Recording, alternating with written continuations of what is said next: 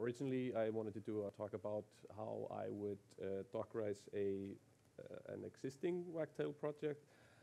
The backstory is that, like in January, I got a new computer, and we decided to move everything we had for clients to Docker. So I want to maintain like a clean host computer without any libraries or Python stuff in it, so I only use Docker to develop locally.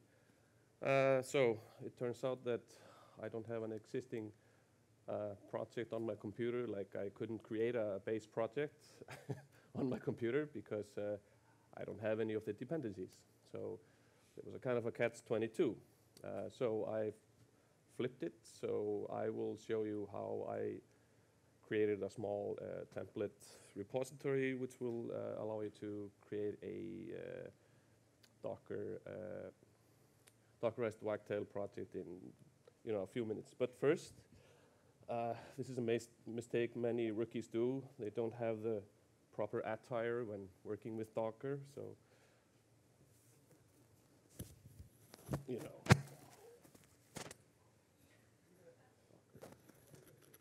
okay, now I'm ready. Yeah, so I created a small template repository which you can use to generate a project. So I'm going to use this template. I'm going to create my Wagtail site that's available. Create repository from template. So now I have the repository. I can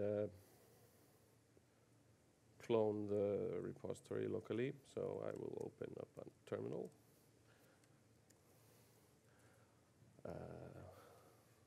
Can you see this? No. Yeah. Okay. So I'll go to something like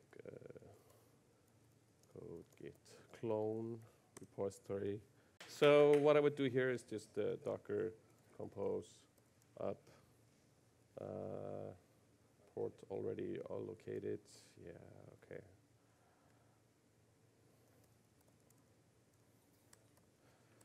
So yeah, I run a lot of Dockers, and sometimes they conflict. So I have this thing where I can customize the port. So what I do initially is I let the container run in a kind of an infinite loop, really.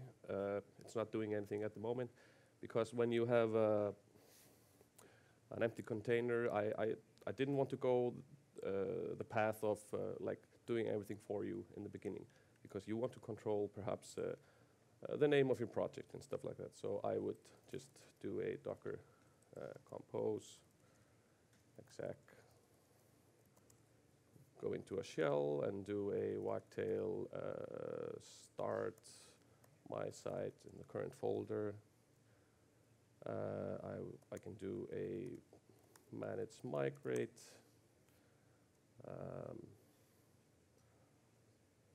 So now I'm going to stop the container again. I'm going to switch it over to the correct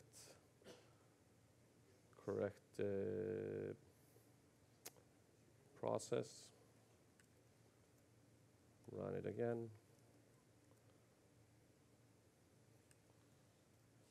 So here it is.